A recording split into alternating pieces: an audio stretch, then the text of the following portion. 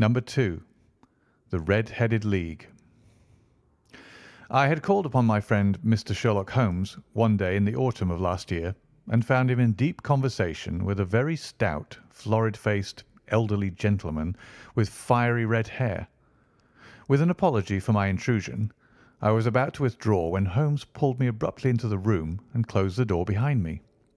"You could not possibly have come at a better time, my dear Watson," he said cordially. "I was afraid that you were engaged." "So I am. Very much so." "Then I can wait in the next room." "Not at all. This gentleman, Mr. Wilson, has been my partner and helper in many of my most successful cases, and I have no doubt that he will be of the utmost use to me in yours also." The stout gentleman half rose from his chair and gave a bob of greeting, with a quick little questioning glance from his small, fat-encircled eyes.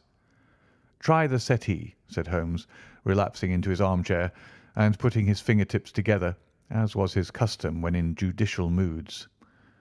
"I know, my dear Watson, that you share my love of all that is bizarre and outside the conventions and humdrum routine of everyday life.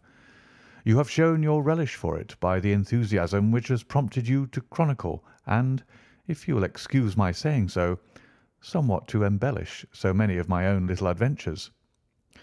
"Your cases have indeed been one of the greatest interest to me," I observed. "You will remember that I remarked the other day, just before we went into the very simple problem presented by Miss Mary Sutherland, that for strange effects and extraordinary combinations we must go to life itself, which is always far more daring than any effort of the imagination."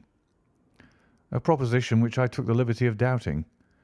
"You did, Doctor. But none the less you must come round to my view, for otherwise I shall keep on piling fact upon fact on you, until your reason breaks down under them and acknowledges me to be right. Now, Mr. Jabez Wilson here has been good enough to call upon me this morning, and to begin a narrative which promises to be one of the most singular which I have listened to for some time.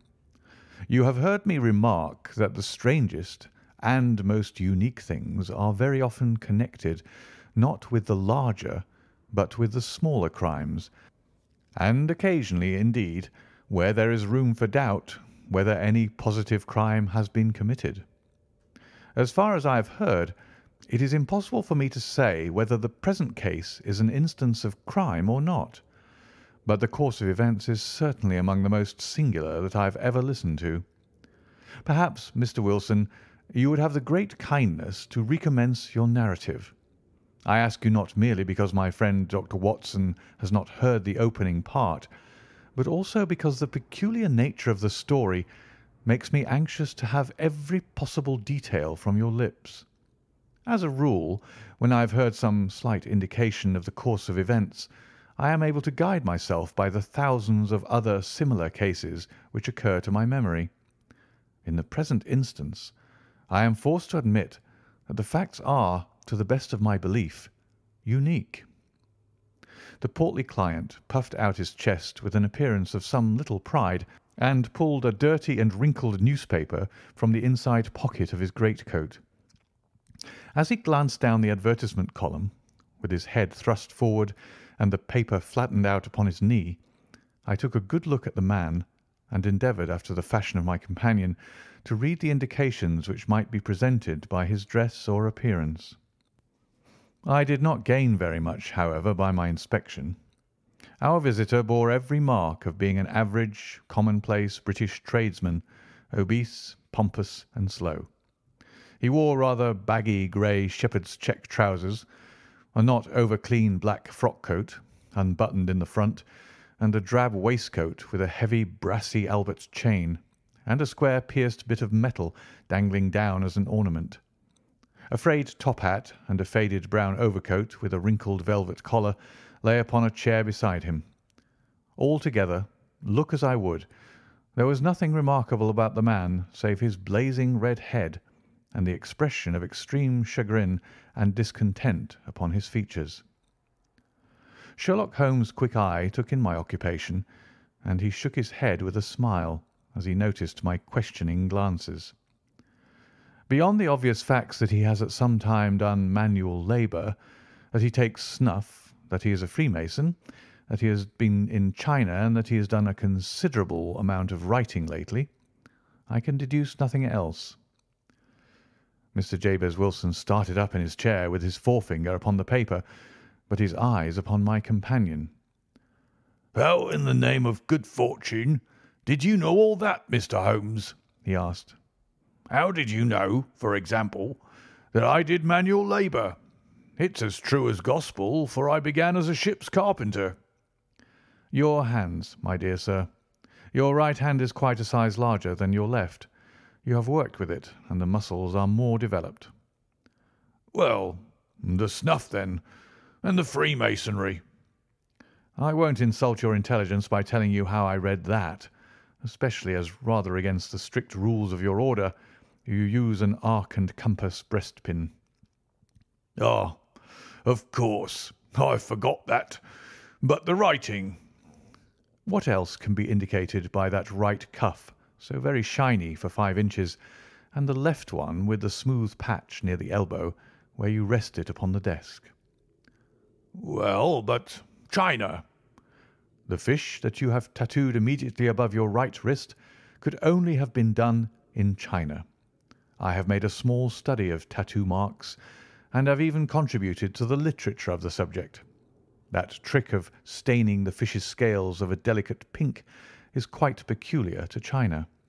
When, in addition, I see a Chinese coin hanging from your watch chain, the matter becomes even more simple."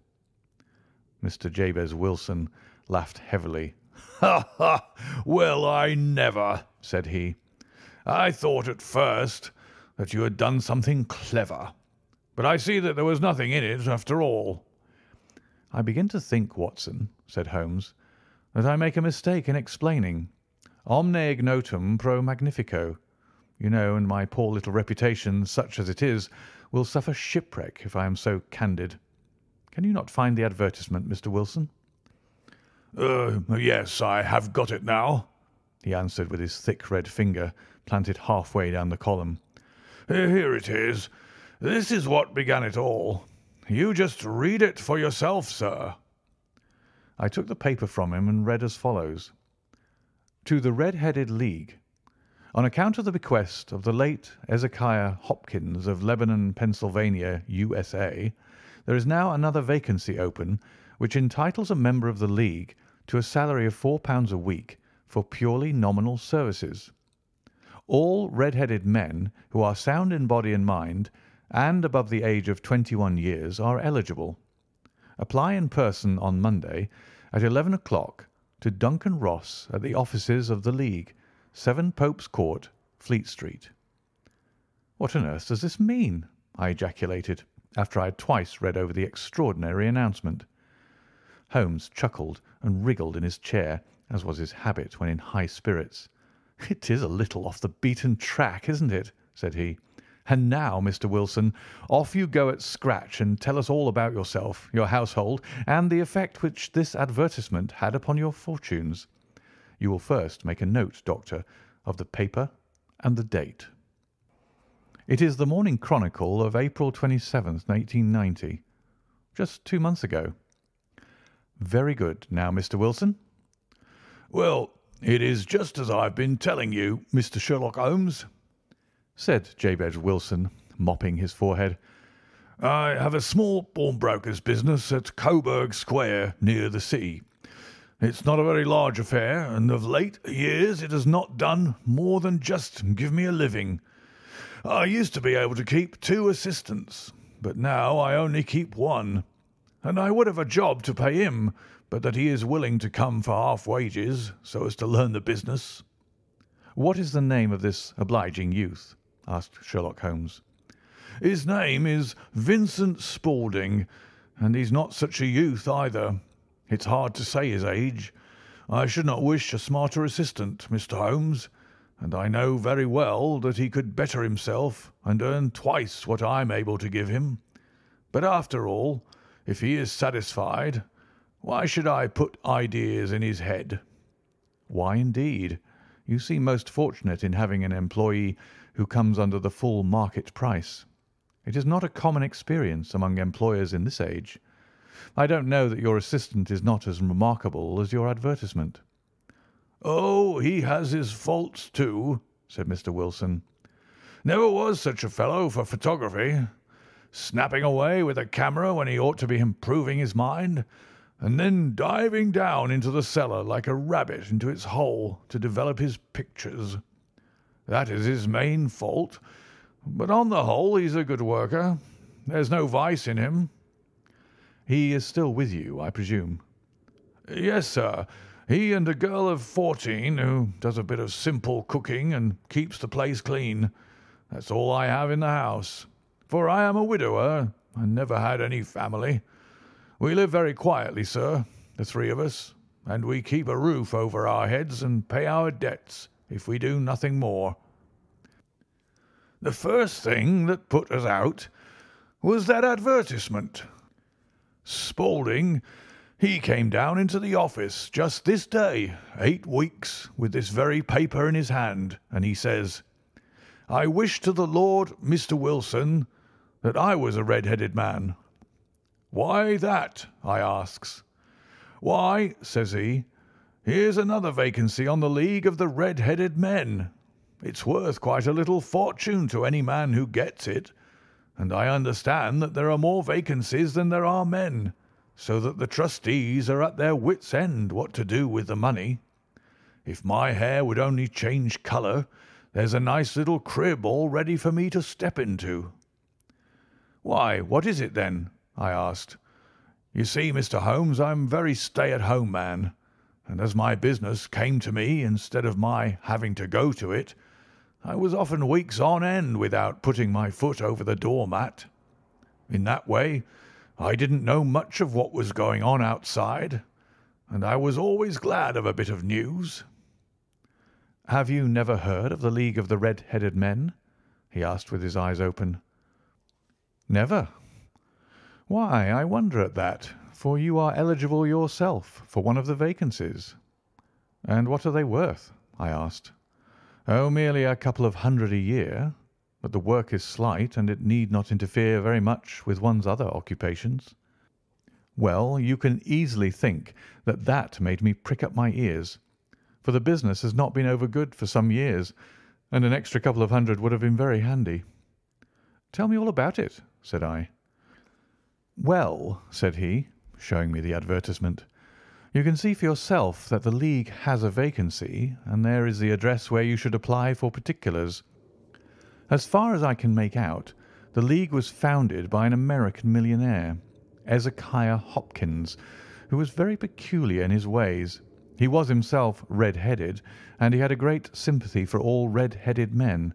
So when he died, it was found that he had left his enormous fortune in the hands of trustees, with instructions to apply the interest to the providing of easy berths to men whose hair is of that colour. From all I hear, it is splendid pay and very little to do." "But," said I, "there'd be millions of red-headed men who could apply." "Not so many as you might think," he answered. "You see, it is really confined to Londoners and to grown men. This American had started from London when he was young, and he wanted to do the old town a good turn. Then again, I have heard it is no use your applying if your hair is light red or dark red or anything but real, bright, blazing, fiery red. Now, if you cared to apply, Mr. Wilson, you would just walk in, but perhaps it would hardly be worth your while to put yourself out of the way for the sake of a few £100. Now, it is a fact, gentlemen, as you may see for yourselves, that my hair is of a very full and rich tint, so that it seemed to me that if there was to be any competition in the matter, I stood as good a chance as any man that I had ever met. Vincent Spaulding seemed to know so much about it that I thought he might prove useful. So I just ordered him to put up the shutters for the day and to come right away with me. He was very willing to have a holiday, so we shut the business up and started off for the address that was given us in the advertisement. I never hope to see such a sight as that again, Mr. Holmes. From north, south, east, and west, every man who had a shade of red in his hair had tramped into the city to answer the advertisement. Fleet Street was choked with red-headed folk, and Pope's Court looked like a coster's orange barrow. I should not have thought there were so many in the whole country as were brought together by that single advertisement. Every shade of colour they were: straw, lemon, orange, brick, Irish setter, liver, clay. But, as Spaulding said, there were not many who had the real vivid flame-coloured tint. When I saw how many were waiting, I would have given it up in despair, but Spaulding would not hear of it. How he did it I could not imagine, but he pushed and pulled and butted until he got me through the crowd and right up to the steps which led to the office. There was a double stream upon the stair, some going up in hope and some coming back dejected. But we wedged in as well as we could, and soon found ourselves in the office. "Your experience has been a most entertaining one," remarked Holmes as his client paused and refreshed his memory with a huge pinch of snuff. "Pray continue your very interesting statement." There was nothing in the office but a couple of wooden chairs and a deal table, behind which sat a small man with a head that was even redder than mine. He said a few words to each candidate as he came up, and then he always managed to find some fault in them which would disqualify them. Getting a vacancy did not seem to be such a very easy matter after all. However, when our turn came, the little man was much more favourable to me than to any of the others, and he closed the door as we entered, so that he might have a private word with us. "This is Mr. Jabez Wilson," said my assistant. "and he is willing to fill in a vacancy in the League." "And he is admirably suited for it," the other answered. "He has every requirement. I cannot recall when I have seen anything so fine." He took a step backward, cocked his head on one side, and gazed at my hair until I felt quite bashful. Then suddenly he plunged forward, wrung my hand, and congratulated me warmly on my success. "It would be injustice to hesitate," said he. "You will, however, I am sure, excuse me for taking an obvious precaution." With that he seized my hair in both his hands and tugged until I yelled with the pain. "There is water in your eyes," said he as he released me. "I perceive that all is as it should be, but we have to be careful, for we have twice been deceived by wigs and once by paint. I could tell you tales of cobbler's wax which would disgust you with human nature." He stepped over to the window and shouted through it at the top of his voice that the vacancy was filled. A groan of disappointment came up from below, and the folk all trooped away in different directions until there was not a red head to be seen, except my own and that of the manager. "My name," said he, "is Mr. Duncan Ross, and I am myself one of the pensioners upon the fund left by our noble benefactor. Are you a married man, Mr. Wilson? Have you a family?" I answered that I had not. His face fell immediately. "Dear me," he said gravely, "that is very serious indeed. I am sorry to hear you say that. The fund was, of course, for the propagation and spread of the red heads as well as for their maintenance. It is exceedingly unfortunate that you should be a bachelor." My face lengthened at this, Mr. Holmes, for I thought that I was not to have the vacancy after all. But after thinking it over for a few minutes, he said that it would be all right. "In the case of another," said he, "the objection might be fatal, but we must stretch a point in favour of a man with such a head of hair as yours. When shall you be able to enter upon your new duties?" "Well, it is a little awkward, for I have a business already," said I. "Oh, never mind about that, Mr. Wilson," said Vincent Spaulding. "I shall be able to look after that for you." "What would be the hours?" I asked. 10 to 2. "Now, a pawnbroker's business is mostly done of an evening, Mr. Holmes, especially Thursday and Friday evening, which is just before payday, so it would suit me very well to earn a little in the mornings. Besides, I knew that my assistant was a good man, and that he would see to anything that turned up." "That would suit me very well," said I. "And the pay?" "Is £4 a week." "And the work?" "Is purely nominal." "What do you call purely nominal?" "Well, you have to be in the office, or at least in the building, the whole time. If you leave, you forfeit your whole position forever. The will is very clear upon that point. You don't comply with the conditions if you budge from the office during that time." "It's only 4 hours a day, and I should not think of leaving," said I. "No excuse will avail," said Mr. Duncan Ross. "Neither sickness nor business nor anything else. There you must stay, or you lose your billet." "And the work?" "Is to copy out the Encyclopaedia Britannica. There is the first volume of it in that press. You must find your own ink, pens, and blotting paper, but we provide this table and chair. Will you be ready tomorrow?" "Certainly," I answered. "Then good-bye, Mr. Jabez Wilson, and let me congratulate you once more on the important position which you have been fortunate enough to gain." He bowed me out of the room, and I went home with my assistant, hardly knowing what to say or do. I was so pleased at my own good fortune.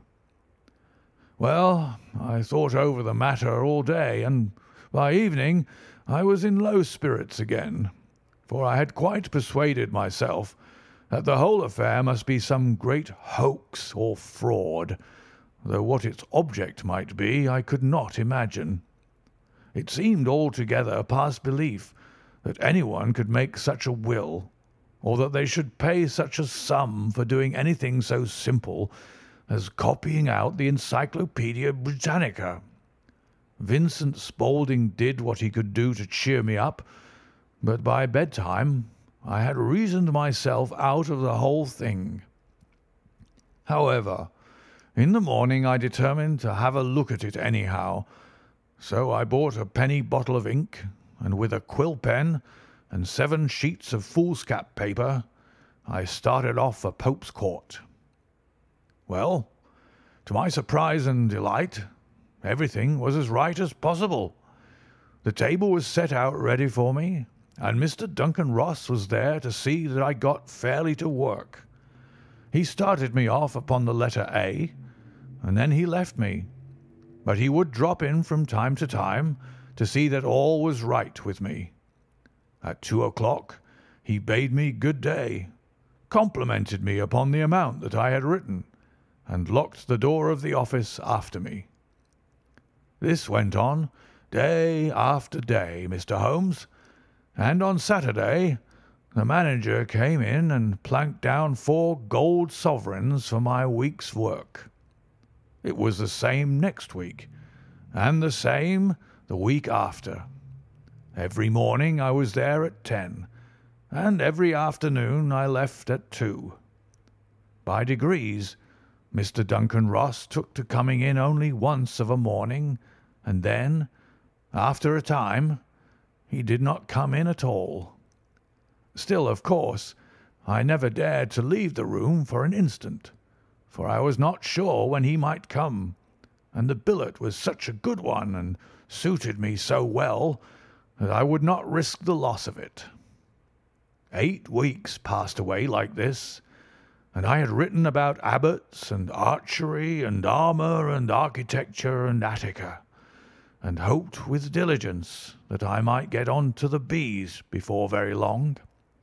It cost me something in foolscap, and I had pretty nearly filled a shelf with my writings, and then suddenly the whole business came to an end." "To an end?" "Yes, sir, and no later than this morning. I went to my work as usual at 10 o'clock, but the door was shut and locked with a little square of cardboard hammered onto the middle of the panel with a tack. Here it is, and you can read for yourself." He held up a piece of white cardboard about the size of a sheet of notepaper. It read in this fashion: "The Red-Headed League is dissolved. October 9th, 1890. Sherlock Holmes and I surveyed this curt announcement and the rueful face behind it until the comical side of the affair so completely overtopped every other consideration that we both burst out into a roar of laughter. "I cannot see that there is anything very funny," cried our client, flushing up to the roots of his flaming head. "If you can do nothing better than laugh at me, I can go elsewhere." "No, no," cried Holmes, shoving him back into the chair from which he had half risen. "I really wouldn't miss your case for the world.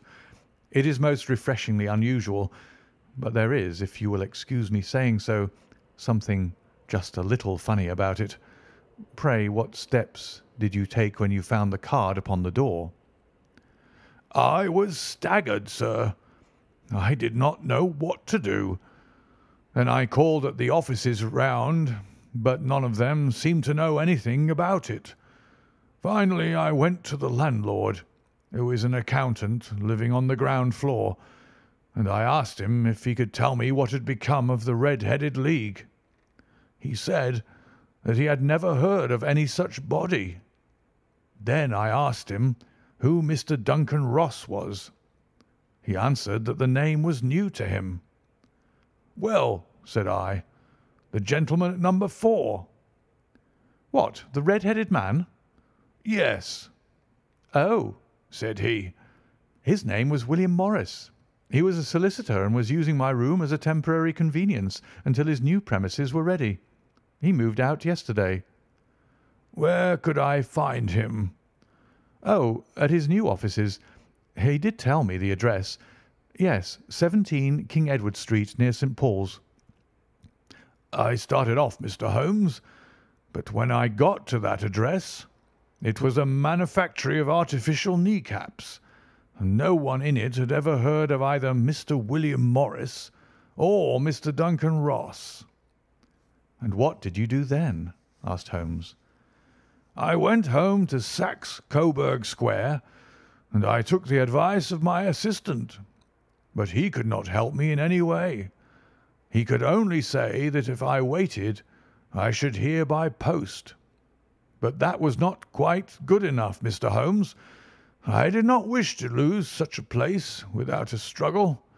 So, as I had heard that you were good enough to give advice to poor folk who were in need of it, I came right away to you."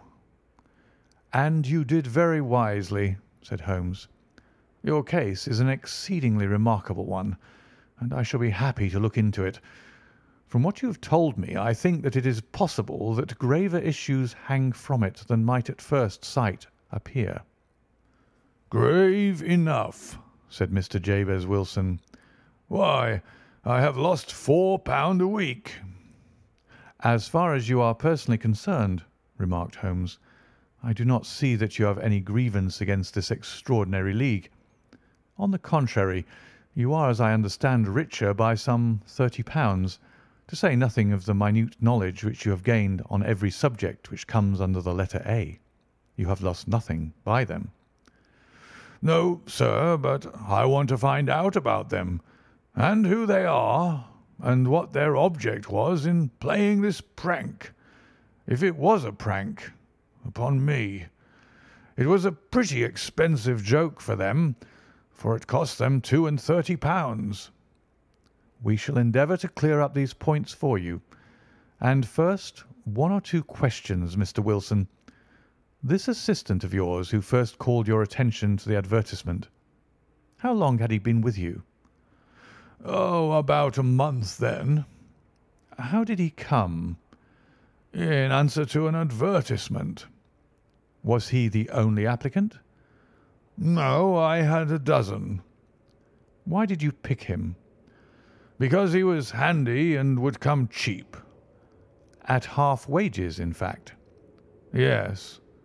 "What is he like, this Vincent Spaulding?" "Small, stout built, very quick in his ways, no hair on his face, though he's not short of 30. Has a white splash of acid upon his forehead." Holmes sat up in his chair in considerable excitement. "I thought as much," said he. "Have you ever observed that his ears are pierced for earrings?"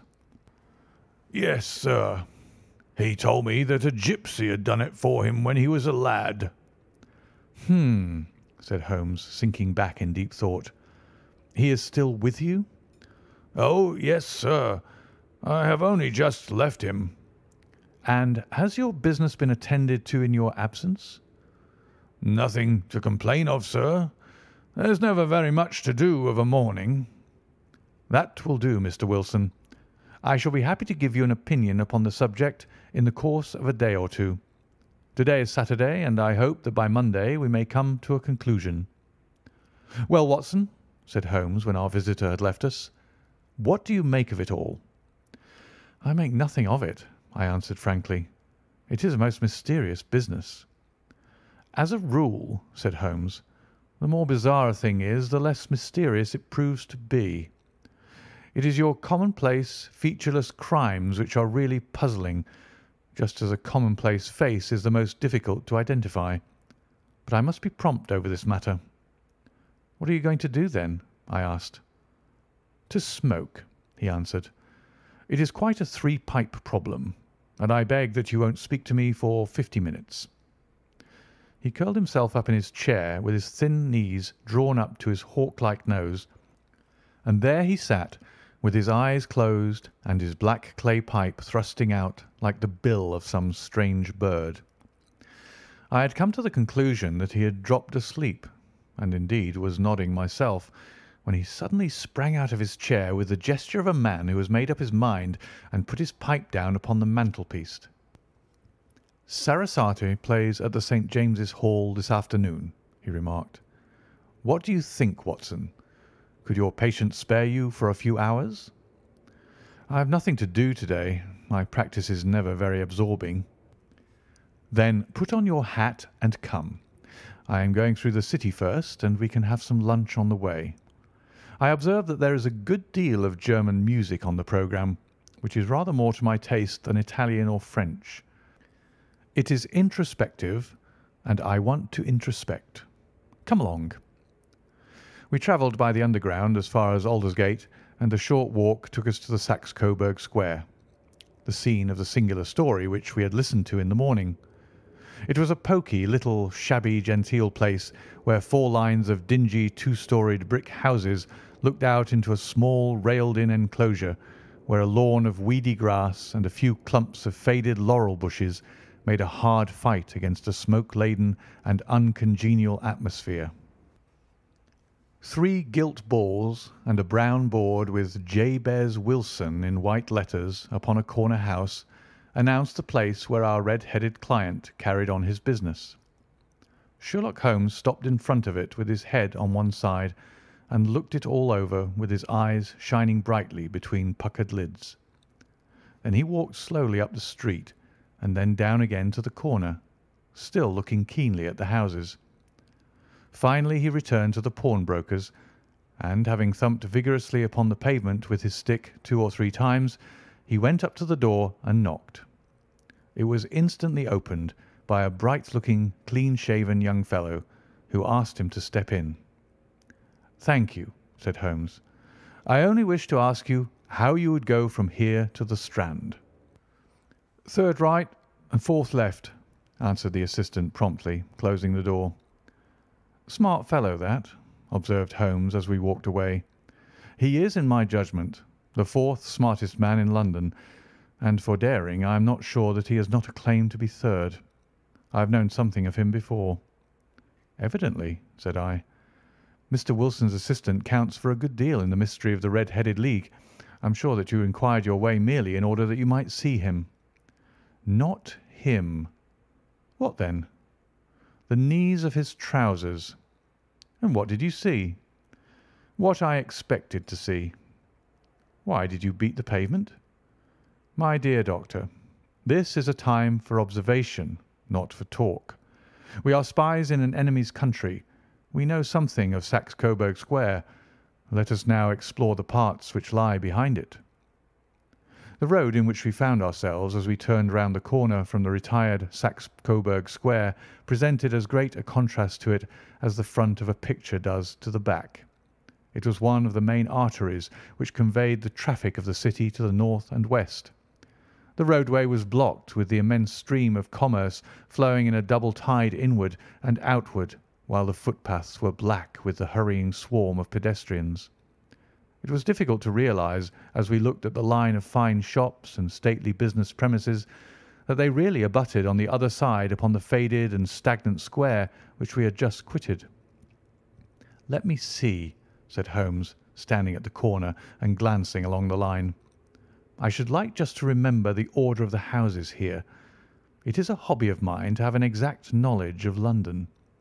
There is Mortimer's, the tobacconist, the little newspaper shop, the Coburg branch of the City and Suburban Bank, the Vegetarian Restaurant, and Macfarlane's carriage building depot. That carries us right on to the other block. And now, Doctor, we've done our work, so it's time we had some play. A sandwich and a cup of coffee, and then off to Violin Land, where all is sweetness and delicacy and harmony, and there are no red-headed clients to vex us with their conundrums." My friend was an enthusiastic musician, being himself not only a very capable performer, but a composer of no ordinary merit. All the afternoon he sat in the stalls, wrapped in the most perfect happiness, gently waving his long, thin fingers in time to the music, while his gently smiling face and his languid, dreamy eyes were as unlike those of Holmes the sleuth-hound, Holmes the relentless, keen-witted, ready-handed criminal agent, as it was possible to conceive. In his singular character, the dual nature alternately asserted itself, and his extreme exactness and astuteness represented, as I have often thought, the reaction against the poetic and contemplative mood which occasionally predominated in him. The swing of his nature took him from extreme languor to devouring energy, and, as I knew well, he was never so truly formidable as when, for days on end, he had been lounging in his armchair amid his improvisations and his black-letter editions. Then it was that the lust of the chase would suddenly come upon him, and that his brilliant reasoning power would rise to the level of intuition, until those who were unacquainted with his methods would look askance at him as on a man whose knowledge was not that of other mortals. When I saw him that afternoon so enwrapped in the music at St. James's Hall, I felt that an evil time might be coming upon those whom he had set himself to hunt down. "You want to go home, no doubt, Doctor," he remarked as we emerged. "Yes, it would be as well. And I have some business to do which will take some hours. This business at Coburg Square is serious." "Why serious?" "A considerable crime is in contemplation. I have every reason to believe that we shall be in time to stop it. But today being Saturday rather complicates matters. I shall want your help tonight." "At what time?" 10 will be early enough. I shall be at Baker Street at 10. "Very well. And I say, Doctor, there may be some little danger, so kindly put your army revolver in your pocket." He waved his hand, turned on his heel, and disappeared in an instant among the crowd. I trust that I am not more dense than my neighbours, but I was always oppressed with a sense of my own stupidity in my dealings with Sherlock Holmes. Here I had heard what he had heard. I had seen what he had seen. And yet from his words it was evident that he saw clearly not only what had happened, but what was about to happen, while to me the whole business was still confused and grotesque. As I drove home to my house in Kensington, I thought over it all, from the extraordinary story of the red-headed copier of the encyclopaedia down to the visit to Saxe Coburg Square, and the ominous words with which he had parted from me. What was this nocturnal expedition, and why should I go armed? Where were we going, and what were we to do? I had the hint from Holmes that this smooth-faced pawnbroker's assistant was a formidable man, a man who might play a deep game. I tried to puzzle it out, but gave it up in despair and set the matter aside until night should bring an explanation. It was 9:15 when I started from home and made my way across the park and so through Oxford Street to Baker Street. 2 hansoms were standing at the door, and as I entered the passage I heard the sound of voices from above. On entering his room, I found Holmes in animated conversation with 2 men, one of whom I recognised as Peter Jones, the official police agent, while the other was a long, thin, sad-faced man with a very shiny hat and oppressively respectable frock-coat. "Ha! Our party is complete," said Holmes, buttoning up his pea-jacket and taking his heavy hunting crop from the rack. "Watson, I think you know Mr. Jones of Scotland Yard. Let me introduce you to Mr. Merryweather, who is to be our companion in tonight's adventure." "We are hunting in couples again, Doctor, you see," said Jones in his consequential way. "Our friend here is a wonderful man for starting a chase. All he wants is an old dog to help him to do the running down." "I hope a wild goose may not prove to be the end of our chase," observed Mr. Merryweather gloomily. "You may place considerable confidence in Mr. Holmes, sir," said the police agent loftily. "He has his own little methods, which are, if you won't mind my saying so, just a little too theoretical and fantastic, but he has the makings of a detective in him. It is not too much to say that once or twice, as in that business of the Sholto murder and the Agra treasure, he has been more nearly correct than the official force." "Oh, if you say so, Mr. Jones, it is all right," said the stranger with deference. "Still, I confess that I miss my rubber. It is the first Saturday night for 27 years that I have not had my rubber." "I think you will find," said Sherlock Holmes, "that you will play for a higher stake tonight than you have ever done yet, and that the play will be more exciting. For you, Mr. Merryweather, the stake will be some £30,000, and for you, Jones, it will be the man upon whom you wish to lay your hands." "John Clay, the murderer, thief, smasher, and forger. He's a young man, Mr. Merryweather, but he is at the head of his profession, and I would rather have my bracelets on him than any criminal in London. He's a remarkable man, is young John Clay. His grandfather was a royal duke, and he himself has been to Eton and Oxford. His brain is as cunning as his fingers, and though we might meet signs of him at every turn, we never know where to find the man himself. He'll crack a crib in Scotland one week and be raising money to build an orphanage in Cornwall the next. I've been on his track for years, and have never set eyes on him yet." "I hope that I might have the pleasure of introducing you tonight." "I've had 1 or 2 little turns also with Mr. John Clay, and I agree with you that he is at the head of his profession. It is past 10, however, and quite time that we started. If you two will take the first hansom, Watson and I will follow in the second." Sherlock Holmes was not very communicative during the long drive, and lay back in the cab humming the tunes which he had heard in the afternoon. We rattled through an endless labyrinth of gaslit streets until we emerged into Farrington Street. "We are close there now," my friend remarked. "This fellow Merryweather is a bank director, and personally interested in the matter. I thought it as well to have Jones with us also. He's not a bad fellow, though an absolute imbecile in his profession. He has one positive virtue. He's as brave as a bulldog and as tenacious as a lobster if he gets his claws upon anyone. Here we are, and they are waiting for us." We had reached the same crowded thoroughfare in which we had found ourselves in the morning. Our cabs were dismissed, and following the guidance of Mr. Merryweather, we passed down a narrow passage and through a side door which he opened for us. Within there was a small corridor which ended in a very massive iron gate. This also was opened and led down a flight of winding stone steps, which terminated at another formidable gate.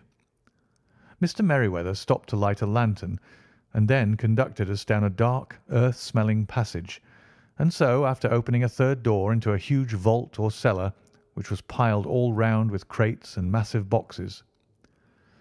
"You are not very vulnerable from above," Holmes remarked as he held up the lantern and gazed about him.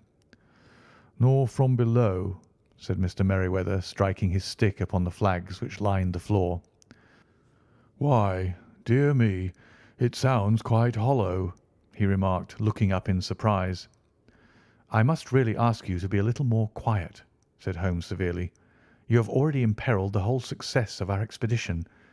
Might I beg that you would have the goodness to sit down upon one of these boxes, and not to interfere?" The solemn Mr. Merryweather perched himself upon a crate, with a very injured expression upon his face, while Holmes fell upon his knees upon the floor, and with a lantern and a magnifying lens began to examine minutely the cracks between the stones. A few seconds sufficed to satisfy him, for he sprang to his feet again and put his glass in his pocket. "We have at least an hour before us," he remarked, "for they can hardly take any steps until the good pawnbroker is safely in bed. Then they will not lose a minute, for the sooner they do their work, the longer time they will have for their escape. We are at present, Doctor, as no doubt you have divined, in the cellar of the City branch of one of the principal London banks. Mr. Merryweather is the chairman of directors, and he will explain to you that there are reasons why the more daring criminals of London should take a considerable interest in this cellar at present." "It is our French gold," whispered the director. "We have had several warnings that an attempt might be made upon it." "Your French gold?" "Yes. We had occasion some months ago to strengthen our resources, and borrowed for that purpose 30,000 napoleons from the Bank of France. It has become known that we have never had occasion to unpack the money, and that it is still lying in our cellar. The crate upon which I sit contains 2,000 napoleons packed between layers of lead foil. Our reserve of bullion is much larger at present than is usually kept in a single branch office, and the directors have had misgivings upon the subject." "Which were very well justified," observed Holmes. "And now it is time that we arranged our little plans. I expect that within an hour matters will come to a head. In the meantime, Mr. Merryweather, we must put that screen over that dark lantern." "And sit in the dark?" "I am afraid so. I had brought a pack of cards in my pocket, and I thought that as we were a partie carrée, you might have your rubber after all. But I see that the enemy's preparations have gone so far that we cannot risk the presence of a light. And first of all, we must choose our positions. These are daring men, and though we shall take them at a disadvantage, they may do us some harm unless we are careful. I shall stand behind this crate, and do you conceal yourselves behind those. Then, when I flash a light upon them, close in swiftly. If they fire, Watson, have no compunction about shooting them down." I placed my revolver, cocked, upon the top of the wooden case behind which I crouched. Holmes shot the slide across the front of his lantern and left us in pitch darkness. Such an absolute darkness as I had never before experienced. The smell of hot metal remained to assure us that the light was still there, ready to flash out at a moment's notice. To me, with my nerves worked up to a pitch of expectancy, there was something depressing and subduing in the sudden gloom and in the cold, dank air of the vault. "They have but one retreat," whispered Holmes. "That is back through the house into Saxe Coburg Square. I hope that you have done what I asked you, Jones." "I have an inspector and 2 officers waiting at the front door." "Then we have stopped all the holes, and now we must be silent and wait." What a time it seemed! From comparing notes afterwards, it was but an hour and a quarter. Yet it appeared to me that the night must have almost gone and the dawn be breaking above us. My limbs were weary and stiff, for I feared to change my position.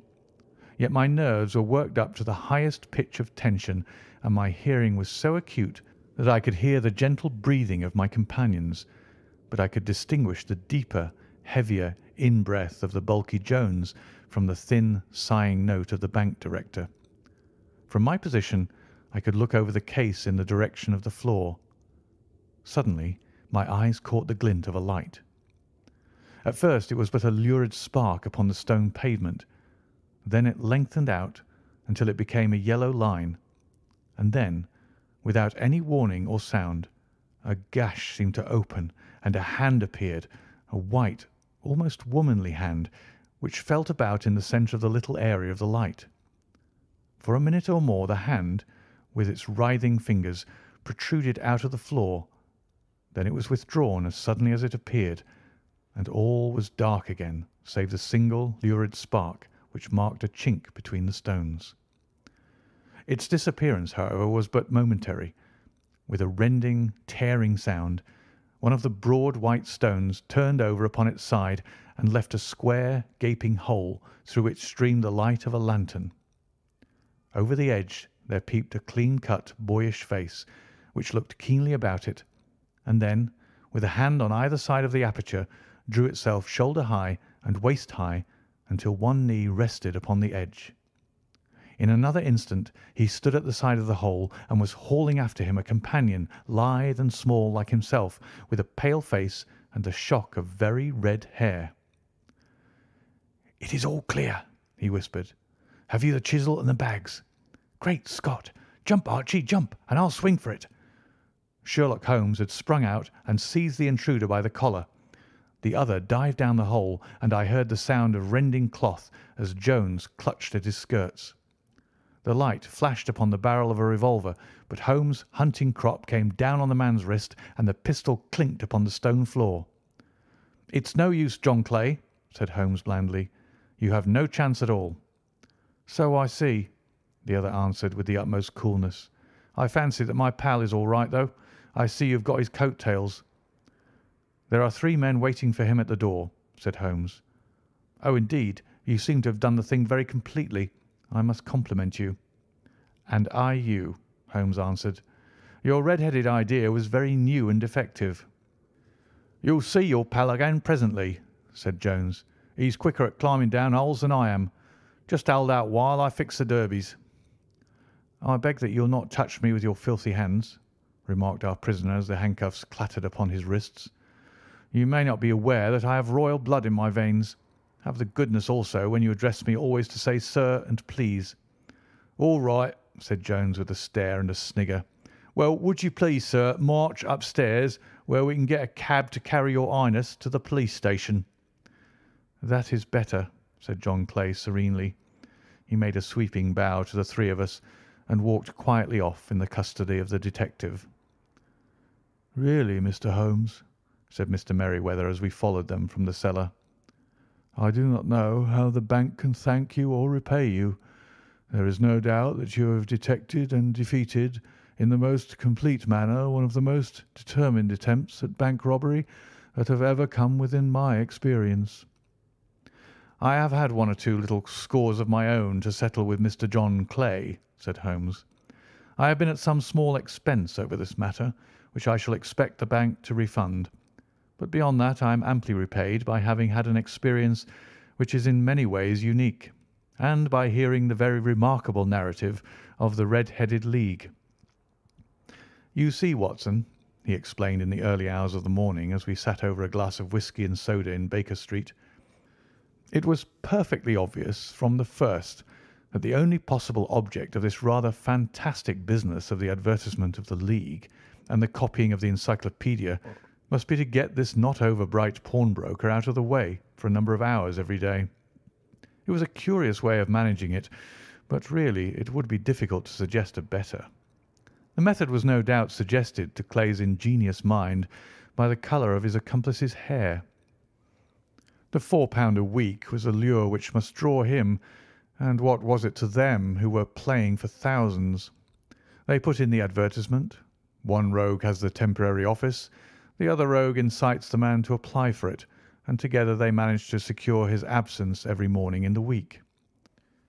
From the time that I heard of the assistant having come for half wages, it was obvious to me that he had some strong motive for securing the situation.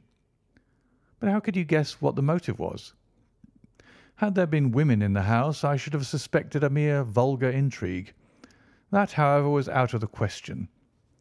The man's business was a small one, and there was nothing in his house which could account for such elaborate preparations and such an expenditure as they were at. It must then be something out of the house. What could it be? I thought of the assistant's fondness for photography and his trick of vanishing into the cellar. The cellar. There was the end of this tangled clue. Then I made inquiries as to this mysterious assistant and found that I had to deal with one of the coolest and most daring criminals in London. He was doing something in the cellar, something which took many hours a day for months on end. What could it be once more?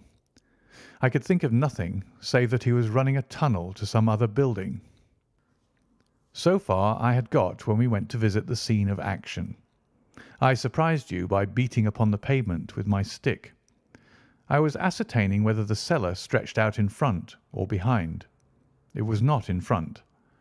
Then I rang the bell, and, as I hoped, the assistant answered it. We have had some skirmishes, but we had never set eyes upon each other before. I hardly looked at his face. His knees were what I wished to see. You must yourself have remarked how worn, wrinkled, and stained they were. They spoke of those hours of burrowing. The only remaining point was what they were burrowing for. I walked round the corner, saw the City and Suburban Bank abutted on our friend's premises, and felt that I had solved my problem. When you drove home after the concert, I called upon Scotland Yard and upon the chairman of the bank directors, with the result that you have seen. And how could you tell that they would make their attempt tonight? I asked. Well, when they closed their League offices, that was a sign that they cared no longer about Mr. Jabez Wilson's presence. In other words, that they had completed their tunnel. But it was essential that they should use it soon, as it might be discovered or the bullion might be removed. Saturday would suit them better than any other day, as it would give them 2 days for their escape. For all these reasons, I expected them to come tonight. You reasoned it out beautifully, I exclaimed in unfeigned admiration. It is so long a chain, and yet every link rings true. It saved me from ennui, he answered, yawning. Alas, I already feel it closing in upon me. My life is spent in one long effort to escape from the commonplaces of existence. These little problems help me to do so. And you are a benefactor of the race, said I. He shrugged his shoulders. Well, perhaps, after all, it is of some little use, he remarked. L'homme c'est rien, l'œuvre c'est tout, as Gustave Flaubert wrote to George Sand. End of The Red-Headed League.